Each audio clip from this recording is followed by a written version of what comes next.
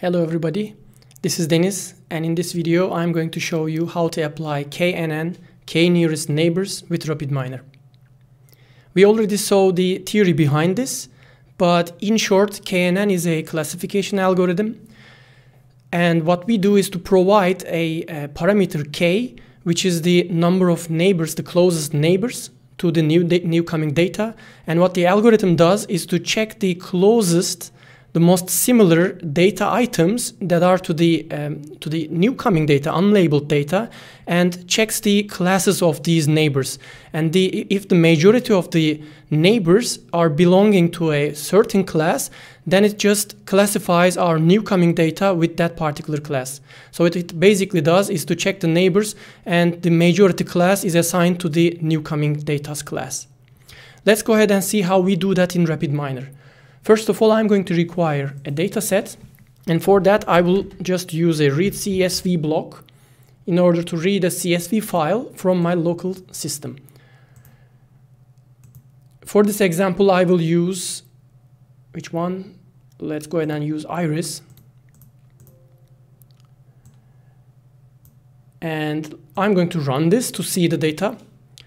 See, because we are just loading it from CSV, it doesn't, none of the attributes have some sort of a role associated with that. We have the target, which is species here, but it doesn't have the role as label. So I should do an additional step, which is the, set roles, actually, set role.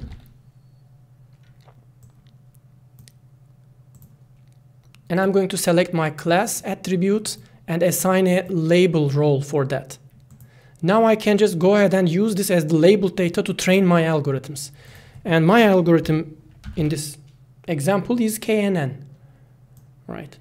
So in KNN, you basically just provide your, the parameter K, that is going to be the nearest number of, this is the number of nearest neighbors to my new coming data. But we would also like to measure the performance of this, right? And one of the proper ways to do that is to use a cross-validation. So I will just go ahead and use cross-validation here, and then cut the block. Then I'm going to double-click. Now we are inside the cross-validation block, and I'm going to paste my model here. So the training data is going to come from this, and the trained model is going to be the input to the testing phase of the cross-validation. In the testing phase, I'll just basically use the apply model block here. And remember, the test is going to be the unlabeled data. So now we see everything red because we didn't connect anything to the cross-validation. So I'm going to go to the top level process here, and then I will just connect this. Then go ahead and check cross-validation. See, all these red ones are disappeared except for this one, and I would like to have a performance classification. So classification performance block as well. Yep. So that block is going to measure the performance, and I need to connect the performance to performance and the outcome example set to the test set. So yeah, so let's go to the top level process and make the connections here. This is my test set, and this is the performance. I'll go ahead and run.